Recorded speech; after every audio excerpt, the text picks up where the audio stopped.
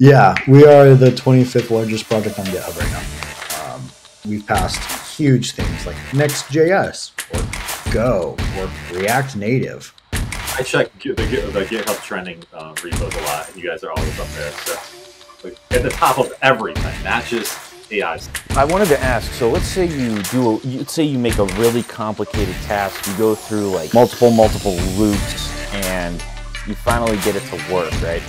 Now I exit off and everything like that. Now, is there a way that it stores that prompt that I can go back in and kind of just build off that last loop, or do I have to go through all the loops again? Hi y'all, I'm Nick Tindle. I am a developer on AutoGPT, an AI agent that can help you accomplish tasks. My background is a little complicated. I've done a little bit of everything in the engineering world, computer engineering world. I went to school for computer engineering, haven't finished yet, one day though. Started that many moons ago. And I've worked at a couple different companies as a DevOps engineer, data analyst, head of engineering, and just general software engineer. Done all kinds of roles. Now I am at Dialexa, an IBM company, where I am a consultant. What school did you go to? I'm still going to the University of North Texas. I live in Denton. There's IBM, some kind of building, IBM buildings in Cleveland as well. I don't know what. I'm sure they're everywhere, but I just noticed them. They're pretty big IBM buildings. So it's a good world to be in consulting. So yeah, and as I said, kind of before we got on here, I'm kind of have roots in Texas as well. That's where I did my master's studies. Not at Baylor, even though I'm wearing the Baylor shirt. I got this one for free, so I guess I'll go with that. Why not wear free shirts? But right, yeah, Texas is great. I love it there. But anyways, to get in kind of the project a little bit, AutoGPT. For people who don't know, what is AutoGPT? AutoGPT is an experimental AI agent that's goal is to accomplish directed tasks that are assigned by a user, right? At its core, it works by splitting a problem apart and attempting to solve it step by step and outputting things along the way. Very cool. So how does that work for okay, let's say I'm the average Joe and I think, well, that sounds pretty cool. I have somebody accomplish my task for me. How do I do that? How does it work practically? Yeah, so we go through what we call the agent loop. So we'll dig into that a little bit. But for the average Joe, you basically start it up, and our install process is non-trivial right now. We're working on that. But you'd start it up. It would ask you a couple questions, such as, hey, what are you trying to accomplish? Right? What's your objective? What's your task? You'd give it all that info, and it would start step by step going through what we call the agent loop. The agent loop is basically a breakdown of a couple different things, such as, hey, what is my next plan, right? Plan its next steps. That is, hey, in order to, say, I don't know, research this project, right? I need to Google the project or X, Y, or Z, right? And from there, it will plan to do something else, right? And then execute, and then it'll plan, and then execute, and plan and execute over and over and over as it iterates towards its goal, right? Along the way, we do a couple different things, such as breaking down your goals, allowing it to execute commands, and asking the user for clarification, right? So as part of this agent loop, there is a step that you can optionally turn off in what we call continuous mode. I don't recommend that if you don't like big bills, but you can basically tell it, don't ask me for feedback, just go for it, right? Otherwise, every step or every instance of the loop, you'll be asked to provide feedback or tell it, yes, you can do that command, right? These commands could be lots of different things. The simplest are read or write a file. The more complex ones are interact with an API or call a different LLM, right? All the way up to making another agent to do things, right? That doesn't work super great right now, but it was a step along the experimentation pathway that we're on. But as a person trying to use it, you would follow this process, right? And at the end, it would output various artifacts using these commands, such as a file, or it could tweet. Well, not anymore because Twitter locked down their API. It could post a blue sky. Right. Or it could send an email, right? There's various things it can do. And at the end, it just stops. So how long does the process usually take, or how long do the loops take? Each loop in and of itself can take anywhere from 5 seconds if it's really bad, right? If you throw an error, this is an experiment after all, to around 25 to 30 seconds for each iteration, right? Because behind a loop is a whole bunch of different steps. Each one of these can have multiple, to the OpenAI service. So each one of those takes a little bit of time to execute, and then it repeats. So 30 seconds per step about. Depends on your internet speed, really. Okay, that's what I was going to ask. Does it depend on your internet speed, or what's kind of the bottleneck there with the time? Yeah, OpenAI is bandwidth, realistically. Gotcha. So do you have, for the APIs, you have an array of APIs or a list of APIs that you guys put into AutoGPT? So say if you want to order a pizza or something like that, you'd have to tie into a Domino's API or a Papa John's API or something like that. Is that how it works? Yeah. So we have a couple different types of tie-ins, right? We have our commands, which are direct built into the agent itself, right? That's for base level things like reading or writing to a file or calling an API. There's also plugins, which is where your Domino's example would live, is somebody could build out a Domino's plugin, which would provide another command that allows it to order pizza or to send a text message, right? We have a pretty healthy ecosystem of those that are pretty expensive. So it's just a matter of adding. So it sounds like the core, you have certain APIs that you deal with, like OpenAI's API, but then sort of fringe ones or specific ones, niche ones, those are up to contributors that will make plugins for AutoGPT? Exactly. Okay, cool. All right. So just another thing, what do you do for AutoGPT? What's your role with the platform? I wear many hats. I do a lot of organization right now. So that is orchestrating our various open source teams to accomplish things in the fields of research, development, or project management and community engagement. Those hats are usually right now just orchestrating all the different moving parts, scheduling meetings. I am technically what we call a lead maintainer, I think is the title, or maintainer plus or whatever. The titles don't really matter, I suppose. Okay. We're all volunteers. But I organize a lot of stuff. I also work on designing our re-arc architecture with James, and doing our CI/CD pipelines and general code reviews. I'm pretty busy at work these days, so I don't have a ton of time for in-depth on-the-ground coding, but I do a lot of reviewing of other people's work and ensuring it follows good design patterns and is actually helpful to the project. And can you give us a little background on how the project sort of got started, like who started it, and then how it grew to this point? So many months back, Torin started this project as like an experiment, right? And it still is an experiment. We haven't released a non-experimental version of this, just so setting expectations. Sure.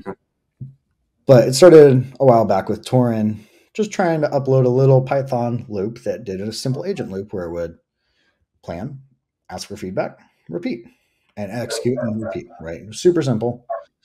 Basically one Python file. Then we had a bunch of people really like that idea, and people started, as I describe it, putting one ball of mud on top of another. So our architecture got messy because at the early stages, it was just like an idea that was fun. And we just pretty much accepted any PR that added a feature, right? So and are you making the commits yourself? Not like this, but this is before I joined. Okay, gotcha. I joined during this process. And started organizing this a little bit immediately. So we just accepted anything that people would commit. And a lot of that was volunteer, right? Like community contributions, not Torin or any of the other devs. You can look at our contributors list. It's huge. I think it's like 300 people have worked on the project. Yeah, that's insane. Yeah, it's insane. So we just accepted basically anything. Whenever I joined, we started to focus on actual features that improved the user experience. or enhanced it in some way, right? You couldn't just change this line to get your name in the project anymore. Around this time, we started to work on developing the plugin system so that we didn't have to deal with the hundreds of PRs that were coming in. There was a ton of comments, tons of PRs, and it was just super overwhelming. At the time, the team was probably around 10 people, and that was just not sustainable, right? For 10 people to manage 100 PRs a day is just impossible, right? Because the 5 you don't merge yesterday get updates tomorrow, and now you have 15. Now it's 30, right? With issues. Yeah. Right. Yeah. It grows. And you can see that still. We still have PRs that haven't been merged. We do our PR Thump Thursdays now to try and clear them out. Okay. But all on time. But I started by working on fixing the CI/CD pipelines to help evaluate these PRs as they came in, to try and reduce the bottleneck on maintainers running these PRs locally and evaluating whether or not this code is good by stripping out the things that fail our tests first or that don't pass our code coverage guidelines, right? Doing a lot of basic level, hey, we need to filter these into good quality ones up front. What code, what's it mainly written in? What language? Most of the project is written in Python. Almost all of it, actually. Okay. There's a little bit of other things dashed through. Most of the projects are written in Python nowadays. So yeah, it's really easy for people to pick up and learn. So that's really helpful as well. So you hinted at this, but what would you say is the biggest complication with AutoGPT right now? So the biggest complication is our convoluted code base, and we're working on resolving it, actually. We have just recently merged a core of a new re-architected system that is easier to contribute to, easier to swap components out of, and overall just less tightly coupled into a spaghetti ball and more into a well-interfaced system. And why do you say it's very convoluted? What's going wrong there? So we have our plugin architecture was designed without a ton of context on what types of things people would want to change out. So we work off a hooks-based system, which allows you to intercept the code operate flow at probably 15 different points and just change it, right? So the code flow can respond different things, and the expectations of what can be responded to that are complicated, right? Alongside that, there is imports between files that shouldn't really do that because, oh, this piece of code was useful to this person. I can just pull this in and reuse it, right? We have lots of that where there is no separation between like module sections where that say the thing that counts tokens could be used in 14 different places and there's just 14 copies of it, right? So if you change it one place, you got to change it 14 other places, whereas that should really just be a thing that counts tokens as its own entity. That's not a great example because I think we already removed that, but we're working towards cleaning it up. Right. Yeah. What do you think's like the biggest? Do you see that as the biggest threat to your success with AutoGPT, or do you see some other bigger threats that you're working to overcome? I see that as a huge threat. It makes it hard for people to pick up our project and just use it, especially developers who want to build on top of it. Right, building a plugin right now is at best hard. Swapping out our LLM provider is basically impossible, right? We've been working to make some of that stuff easier, right? Whether that is adding the capability of swapping out the base URL, which we now have, so you can use like GPT for all, or you could, right? We're doing like these intermediate solutions, but the biggest problems is it's really hard for devs to onboard into the system, and then even harder for people to use the system to accomplish things they want with changes they've made, right? If you wanted to change the agent loop, for example, which is something our research team does often, you have to go rewrite like 15 files, right? Yeah. Because the agent loop flows through all these files and really complicated code paths. Whereas with our redesigned stuff, it's you change the planning module out and it has a straight up interface where anybody could rewrite their own planning module. And as long as they correspond to that interface, that's your new planning module, right? So we worked really hard to replace some of these things. But from a code perspective, that's our biggest problem for sure. Now you guys are open source project, correct? Yep, we're MIT licensed. All right. And is there a company formed around this, like a nonprofit or something like that, or? We're working on figuring a lot of this out. It kind of blew up overnight. As far as like timescales go for forming a company or figuring all that out. Right now, it's under the Significant Gravitas organization, just for, hey, it can't live under one guy's forever. You can't have team management and stuff like that under one guy's. I'm hoping we're going to figure something out soon, but I'm not the guy to do that. Yeah. And it seems like that, like the most important thing is the code. So if you take care of that, everything else will take care of itself, you know? Exactly. Yeah. Like that. If you keep your code high quality and usable and people want to use your stuff, the other problems will solve themselves. Sure. One of the things is, you mentioned when we first got on this podcast is you guys are working on a more friendly, user-friendly UI interface. Mm-hmm. So I'm assuming that's just like a website someone can go to and type in what they want the agent to do. Yeah, exactly. So you can actually sign up for our waitlist for it. Cool. The link is at augpt.co. There should be a register where you can get waitlisted. We're working on a lot of stuff to make that possible. The main part was that re-architecture we talked about, to be able to swap out the user-facing portions, right, which is right now a command line application, with something more web-facing like an API, right? Are you able to see the projects that are being done by AutoGPT? People share a lot with us. Some of it's not asked for. We don't have any like data recording right now. We're looking into integrating with some just to detect bugs. But we get a lot of people who come back with some very interesting use cases. I think the most realistic of some of them are the prosumer help me do X, Y, or Z thing realistically. Hey, I need to write 4,000 emails, right? Maybe 4,000 is a lot. But hey, I need to go research this thing, right? Go build a package for me, bring it back, right? Whereas there's some people who ask it to research, I don't know, like their ancestors, right? Like that's something that is theoretically possible. It's not going to find a ton of success because it can't go to the library, right? Yeah. Not yet. We'll see what we can do about that. But we get some really weird requests for what people want it to do. I can imagine. I bet. Your imagination only go take you so far there. Yeah. Do you so what do you see as the future of this project looking like? Okay. So that was my chair. Sorry. You're fine. The future of this project, I think, is a ton of potential. Internally in the team, we've discussed a couple different things.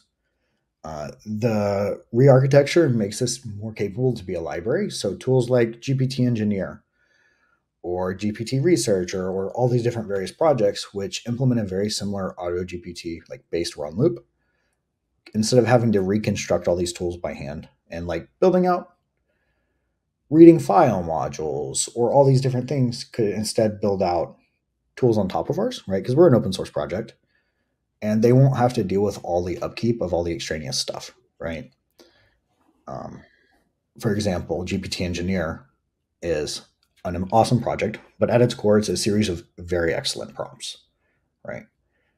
And around that, they do some things for handling user questioning and stuff like that, right? Which could easily be built on top of our re-architecture and save them a ton of time, right? So that's one way I see it as a tool for developers, right? As a tool for consumers, I can see this in the prosumer area first, acting similar to what I described earlier, a research tool or a simple thing you can assign workflows to, right? Hey, I need to research and email these 20 prospective like leads, right? Like assume I'm in sales. I need to research and email these 20 prospective leads. Go tell me everything you can about these companies and these people, and I'll review the emails and shoot them out, right? Throw them in my drafts or whatever. I can see those as very realistic near-term solutions, like near-term things. Long-term, I think it's a little more up in the air. We can all imagine the pie in the sky of, oh, wow, it's an AGI that can do anything. I think that's a little unrealistic. And also maybe you don't want that. We're not going to dig into that too much, but there is a lot of potential in this project, and I'm really excited to see where it goes. It seems like, tell me if I'm wrong, is the only bottleneck to how big this can grow is what the plugins can do. Like, so if there's an API for something that you guys can tell the external application to do, whether order a pizza, order food somewhere, set up an appointment to get your oil changed. Like, as long as there's an API, it's endless. The possibilities are endless, at least. Right. And we've seen other projects come out that are UI automation tools where it can automate your browser. Right. And we're looking at how those maybe could integrate. So it's not even just limitations of the APIs, it's limitations of what you can do at a computer, right? There's a lot of potential avenues we can go down, but the ecosystem is really important to it, right? And that's part of why we've gone through so much effort doing this re-architecture, is now instead of building a very, very complicated plugin, you can implement one interface, and congrats, now AutoGPT can use it, right? Okay. We've been working with a couple different teams trying to get some of those better, get some initial versions of those going, but I'm not ready to talk about those yet. Sure. No, it seems like this is kind of the direction that AI is going. Do less work, have AI do more of the work for you. Do you see this kind of as the general direction of AI, or what other areas of AI do you think are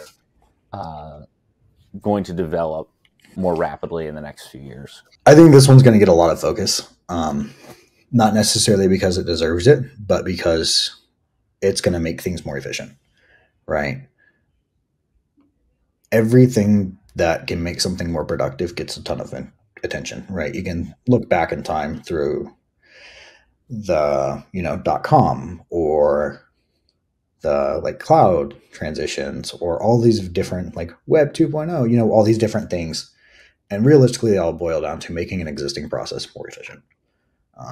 AI is going to revolutionize that for sure, right? You can already see that with 10,000 SaaS startups that have popped up for, hey, I can generate this X, Y, or Z thing, right? And that's awesome. But I think we'll see a lot of those slowly fade away as tools that are capable, as multimodal or similar come out, that are able to, do any of that because you just ask it to. What's what would you say, like, the top few prompts for AutoGPT that work really well right now? Because like you said, it's an experiment. Like, if someone tries to go in there and type out their biggest dream, it's not going to work, right? Because it's not that far enough along yet. Maybe it's not possible ever. But what are some things that work really well right now for prompts to put into AutoGPT that someone can do right now? One of our maintainers is actually really good at making these. Couple suggestions to start off with. It'll generate you a default prompt based off a one-liner. You can use that, but if you go ahead and change those default goals, you can make it a lot more efficient. Another thing is you can put gates behind things, right? So you can say, if this file exists, do that as part of your goals. Or if X or Y, do Z. That can help a ton, right? It struggles to keep track over long periods of time. So if you can give it ways to keep it on track, that's really helpful, right? So an example, let me see if I can pull it up. Luke made a little doc on this. Let me get it. Sorry, I got to log into Discord. You know how it goes. What's the Discord channel that people could go to? It's going to be Prompt Showcase. And that's just for AutoGPT? Yeah, it's in our Discord channel. For example, right, he added a couple goals, and doing them manually is really helpful, right? You can put a ton of content into these. For example, he wrote, I'll just send it to y'all. This is a terrible thing to read out loud. But basically, if X file doesn't exist, do Y, then do Z, then A, B, C, so on and so forth. Okay. You can look at GPT Engineer, for example, for some help on how to write these prompts well. And then you can do other steps. So he says, after you've done all that in step 2, do Z, right? Once the file exists. And then finally, whenever you've done that and this other file exists, do this, right? I'll send you all a link. So that's all in one initial prompt, or is it you ask it, you see if a file exists, and then it wait for it to see if it exists or not, and then enter a new prompt? Yeah. So AutoGPT can have a series of goals, right? And it has an objective and goals. So whenever you run it by hand, like automatically, there's not a real good word for it, but in the default mode, it'll ask you for a one-line prompt, and it'll generate these by hand. It'll generate these automatically, and it'll turn your one line into an objective and 5 or so goals. Or you can write those by hand. You should definitely write them by hand for right now if you want it to be highly effective, right? It can be pretty useful if you don't, but I've sent a link in our private chat here showing how you can do this very well, right? Yeah, we got it. Cool. I wanted to ask, so let's say you make a really complicated task, you go through like multiple loops, and you finally get it to work, right? Mm-hmm.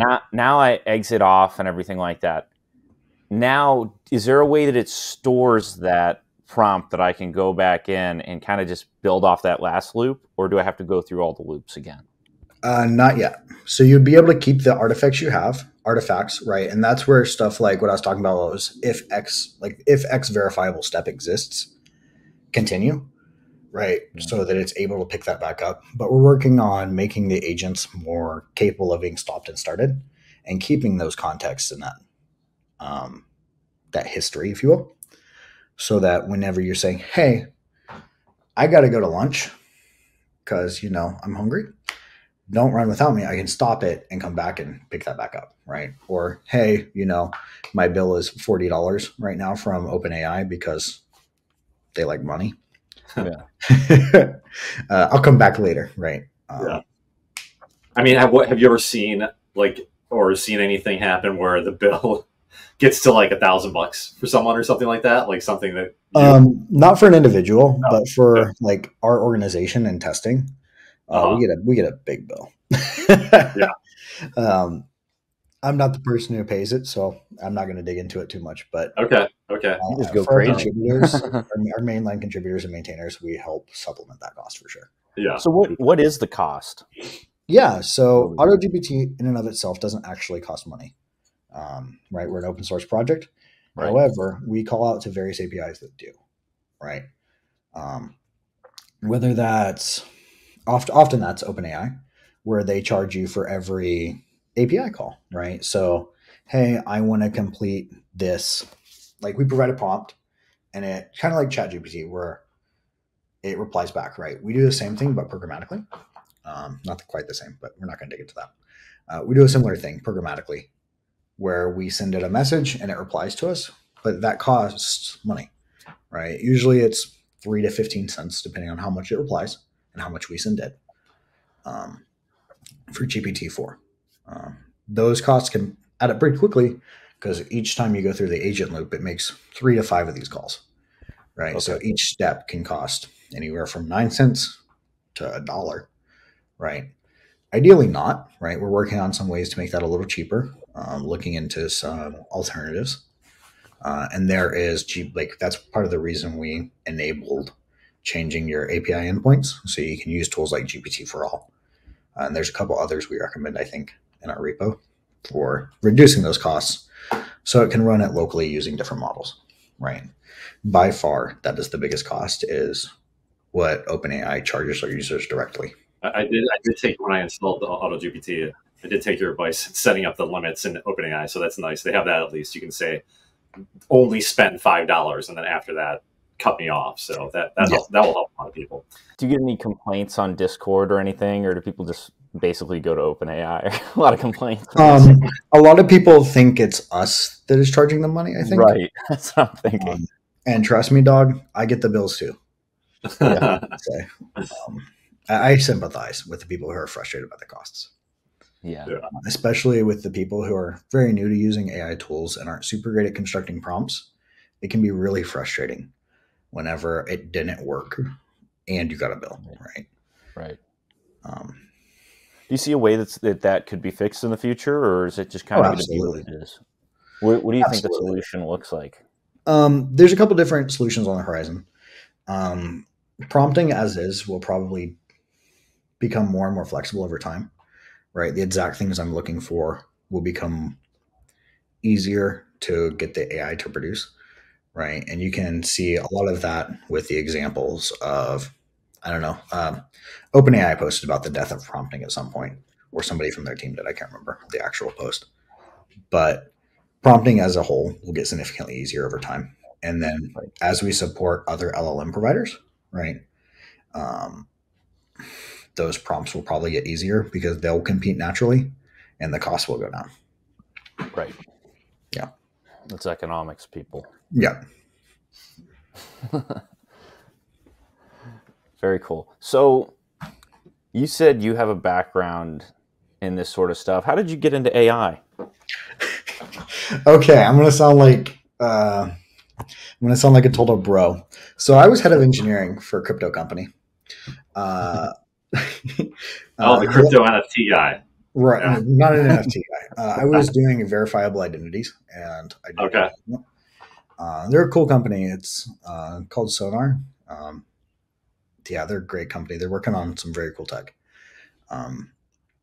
And I ended up leaving that. It was a lot of work, really stressful. And I started to just do consulting. And in my free time, I was working on whatever the latest, cutting edge technology was, looking into generative AI, because we had played with it a little bit at our crypto thing, because, as you do, right? You're on one end of that technology, might as well look at another. We played around with it a little bit. So I started looking into it a little more because I thought it sounded pretty cool. And got a little bit more familiar and saw AutoGPT, saw they definitely needed help managing their repo. And that was something I had a lot of experience with from my time working with open source in the past, with the Arcane Algorithm Archive, which is a niche of a niche of a niche. And then figured I could help a little. So started writing pipelines and stuff to make it a little more efficient. Are you still doing consulting on the side, or are you? Yes, that's actually my mainline job right now. Gotcha. Yeah. So, hey, if y'all need consulting. Yeah, consulting in terms of just like pretty much anything related to Python code, or? So I actually work for a full-on consultancy. We do product delivery, design, and everything in between. It's pretty cool stuff.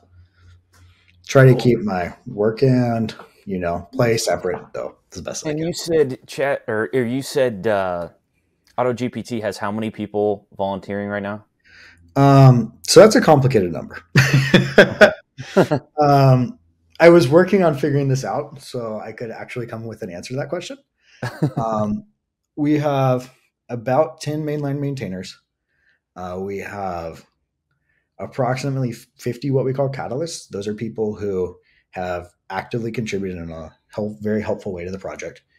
And then we have 100 or more like actual code contributors or people who have contributed in non-code ways, right? Whether that's writing documentation, working on social media, publishing. Like one of our guys does a really good job working on our YouTube videos, explaining how to do some of this stuff, right? He's also done code though, but we have a ton of people. I think it's over 150 in our Discord, probably 50 of which are active at any moment working on stuff. Wow, that's really awesome. Yeah, we are definitely a worldwide organization that is not an organization, and that's insane.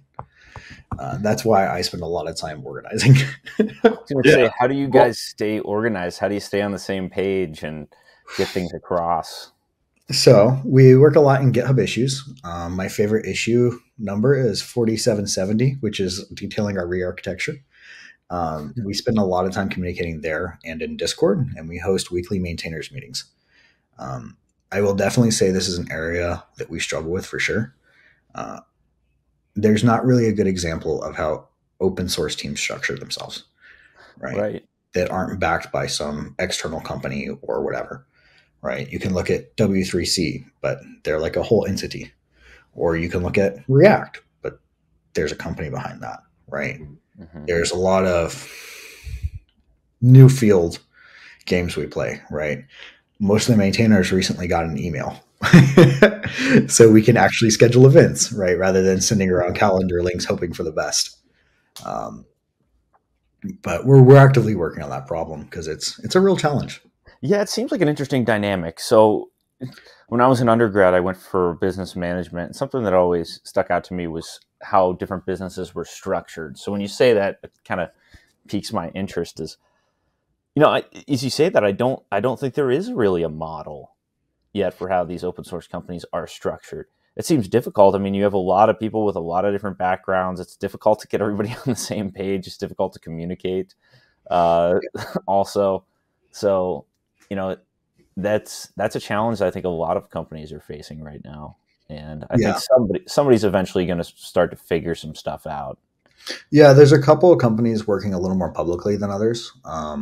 Right, we've taken some looks at like GitLab, for example, on how they organize their building in public teams, right? Or I don't remember what they call them exactly, but like they have a public first like employee handbook and stuff like that, right? And we've also been looking at the Home Assistant project a ton. I love Home Assistant. I was just working on that today. So. Oh, nice. Yeah, I have a Home Assistant instance at home, and I actually did a presentation on work about some of the automations we've been doing with it in our office. It's pretty cool. Yeah, it's so cool. But we've been looking at them for a little bit of inspiration as well. But yeah, it's a real challenge. If anybody has the perfect solution, let me know. Have you thought about, I mean, not going back, getting into crypto or anything, but like setting up a DAO or something like that, so it'd be sort of an autonomous company? I've talked with a couple of people about it. I don't think it'd be a perfect fit for us. Yeah. Just because we operate in so many different jurisdictions.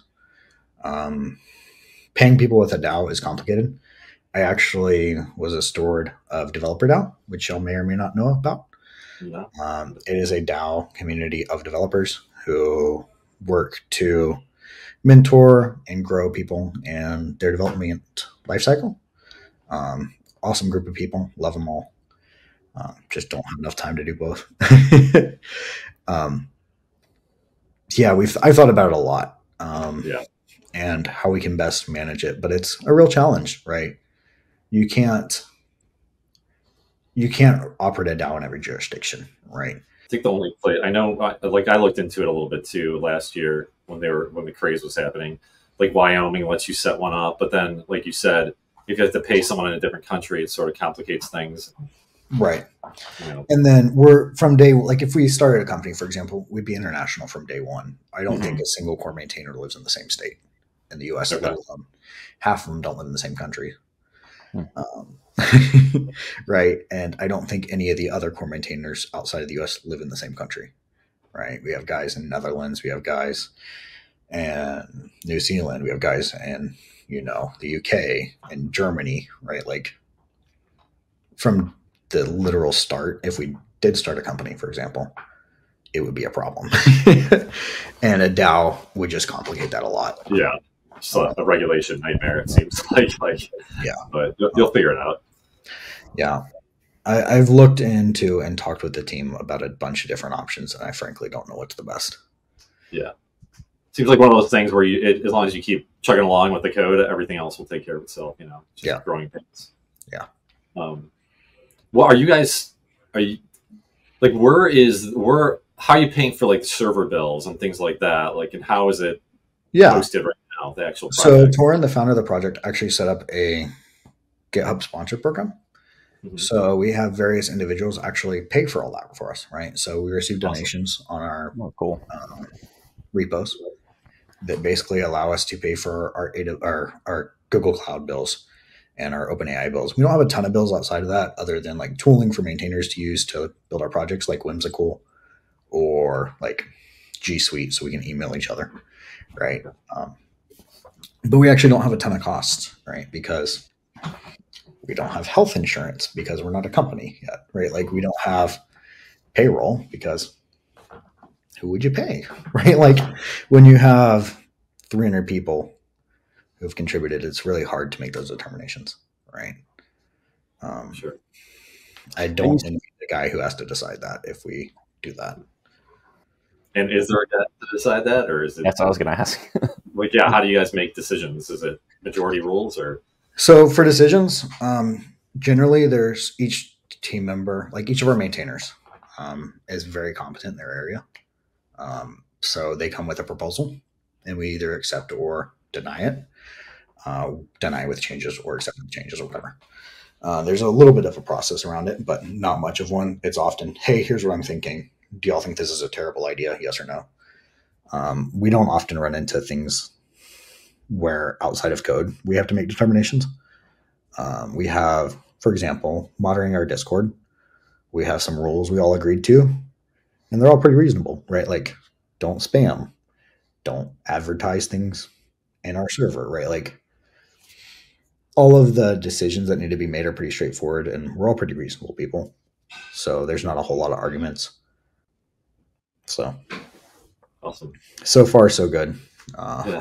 Well, I mean, if you're doing it with 100 to 300 people, or whatever the actual number is, that's pretty good. I mean, to be able to piece everything together right now without paying anyone, having the company there, or a company without a company. Yeah. So it's wild. We built informal organizational structures, right? So I'm a lead maintainer, right? Which means I can add people to the GitHub repo, and there's others who can move people between teams, and there's people who can request to be added, or all. So we have a bunch of weird informal structures that I'm working on identifying, just so we can figure out what everybody is following, so we can at least try and agree to the same pathways. So what is the motivation for most of these people for contributing to the project? Because they're not getting paid for it. They're not getting health insurance. Is it just because they love the project and they're passionate about it? Is that what it is? For a lot of people, they love the project and they're just passionate about what they build, right? That's very cool. A lot of people are really excited because it's open source, right? Like, they want to contribute to that, right? They want to make it better, or they're users of the tool. They just said, I'm tired of this part not working good. I can make it better, right? Mm-hmm. And we love that, right? That's the kind of ethos we love to support. Is there like an interviewing process for these people that are coming on board, or what's the criteria? How do you decide? It's like, how do you decide who's on board and who's not? Yeah. So if there's an interviewing process or not, it's complicated. Basically anybody can be a contributor, right? The criteria is, did you contribute something to the project, right? Whether that is, did you tell us, hey, you're doing great today? Or did you write code, right? Basically anybody can be a contributor if they just want to be. Then we have our catalysts. We have a multi-tiered system, right?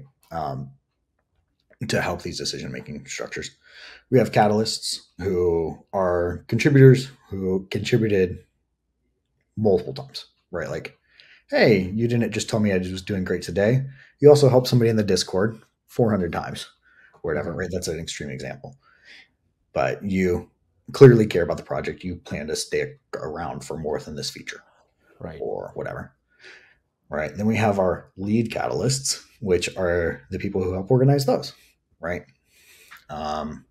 They are technically maintainers as well, which is the next tier. Maintainers are catalysts who have changed the large scale shape of the project, helped guide it, and or helped make large scale decisions around, say, code movement or architectural patterns, like large, complicated, multi-step feature development, right? That one has interviews, right? You get on with a couple maintainers and talk to them, but by that point, you've already been working with us for a while, right? And your interview was your work you've done, right? It's not like at a company where, hey, I want to work here. Okay, apply. It's like, hey, I want to work here. Make a PR, right? Open an issue, contribute, right? Like, it's public. Just do it. And if you're good at that, you'll be invited up, right? I don't know. It's kind of weird. So anyone, it's cool. It's like you have to prove yourself, kind of, through your code or marketing or whatever it may be. Right, exactly. We actually have some people who do marketing who have never written a line of code, don't know how to read it, right? But they're like, I can write a mean tweet, and they do, right? There's a lot of people that can write. That's just as important sometimes as writing the code to spread the word. So yeah, it's different work, but it's still just as meaningful. Sure. What are like a couple things in regard to monetization. Are you? You're an open source project, so it's a little bit different. But are you guys looking for VC funding? And if you are not, when you release the web interface, are you going to charge? Is there going to be a fee for those prompts that when people type those in, or what does that look like? I'm not the guy who would handle that. Okay. I do a large scale organization of our projects Yeah. directions. We have a couple other team members like Torin who are far better equipped to answer those kind of questions. Okay. No worries. Yeah. Just I expect he has answers, but that's not my role. Okay. And you keep saying Torin. What's Torin's name, the developer? Yeah, that's Torin. That's his actual name. Torin Bruce Richards. I think that's his last name. Hold on. Let me grab it for you. Yeah, Torin Bruce Richards. He was the initial dev. He was actually a game dev way back before this whole thing started. I don't know if he is actually anymore, but that's for him. He'd be the kind of guy who helps with the larger scale, like business decisions, right? Because technically, even though this is all MIT licensed and you can copy it, it's all under the organization that Torin made because he started it and went, oh man, we need to make this an organization now because I can't let other people manage this code at scale without making an organization and so on. And he works with a couple others on our team to do that side of stuff, figuring all that out. I definitely work more on the open source side, trying to get this community built. Right. And when did the project launch? Oh man, launch is a rough word. We haven't released version 1. Still launching? Yeah. We haven't released version 1 yet. So when did it launch is a fun question. When will it launch? I don't know. When will it launch? That's even worse. Another fun one. I don't know. 3-4 months ago, maybe. Yeah. It's really not that old. And somehow in that time, we became the 25th largest project on GitHub. I think a lot of that is due in part to how you have to run the project. You have to clone the repo. And when you do that, it's like, hey, you should start this so you can come back to it later. So that helped us grow really quickly. And you said you've been working on it for how long? 2-3 months, probably. Okay, so very most close of that time. Yeah. Very cool. Yeah, definitely most of his lifetime. It's been pretty cool. Really love the team. Really love the project. We've gone through a lot of large-scale code changes in the time. What's the biggest area of growth you've seen since the beginning? Our interactions with our community, for sure, right? We struggled very, very heavily with dealing with the level of press and contributions and issues and all manner of things, right, that come along with, hey, you're on the front page of news now, or hey, you're being talked about in Congress, in the U.S. at least. We've done a really good job as a team adapting to the changes as they came up and rising to meet them. I'm really proud of the team for that. We've done a whole lot of code fixes and improvements, but by far, we've done a great job building community. Yeah, congrats. I mean, it's no small feat to do what you guys are doing. Yeah. It's really awesome. Can you see like how many prompts?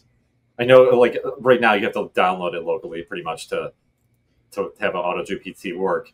Can you see how many prompts total have been like submitted to you guys? No, I can't see how many have been submitted. We don't do actually any form of metrics right now. We're working on integrating with a couple different tools to help identify bugs, and that would probably be something that comes alongside that.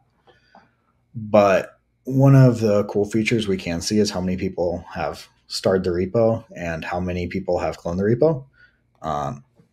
That's on a rolling 2-week window, but it was crazy waking up some days and seeing millions of people have cloned this repo for the first time in the past day.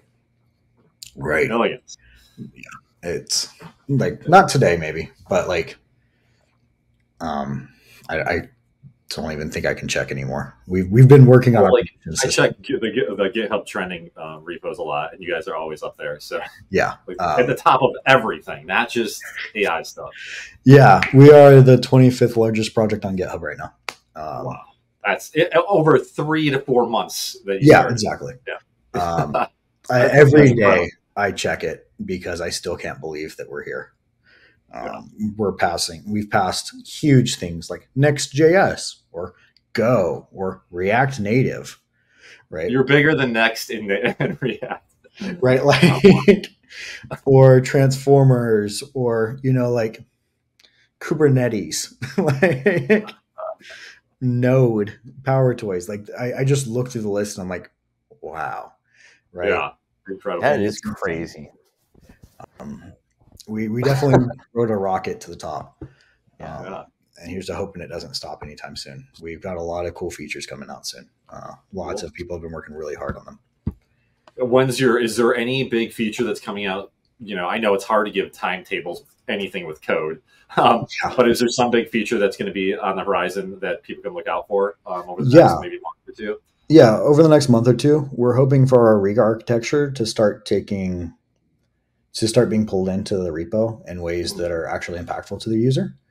Whether that's adding support for other LLM providers or adding support for new types of plugins that are way more powerful, or making it easier for developers to build their tools on top of it, right?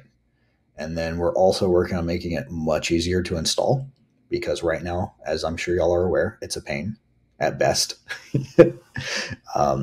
And then as part of all these things, we're hoping to make it to where our agents are a lot more capable coming up. But I can't promise any timelines on that last one. We've got a bunch of areas of active research. We've been working on building out research teams. So if you're interested in contributing in that way, let me know. But yeah, we got a couple really cool things on the horizon. Awesome. We'll definitely keep our eye on things, because it's one of my favorite projects, at least. So yeah, it's very cool. Yeah. And what is there one plugin that is your favorite, Nick, for AutoGPT? There's some plugins that are just ridiculous to me, that are just show me how much people can just make whatever they want. This is going to sound ridiculous.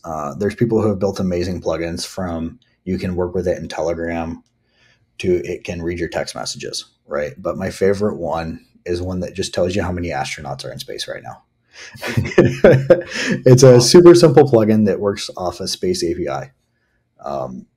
But it was built by a guy who didn't know anything about coding. And he got a plugin merged to our main plugin repo and he was really proud of it. That allowed him to see how many astronauts were in space, right? And it really goes to show you the power of AI to help a developer do something that they're very uncomfortable with and very unfamiliar with, yet still accomplish their goals, right? And it kind of helps show the ethos of AutoGPT, which is enabling everyday people to accomplish things that they couldn't before, right? That's a great headline right there. Or quote. Don't worry, I got it. Awesome. Well, we try to keep our timeline on track. I don't know if this was scheduled for an hour, but I think it was around there. So we appreciate your time. You've got a lot of things to do for your consultant work and for AutoGPT. So thank you so much for joining us here today. And I'll just leave it up to Hunter if you got anything else. Yes. So thanks for joining us, Nick. We appreciate you a lot coming on here.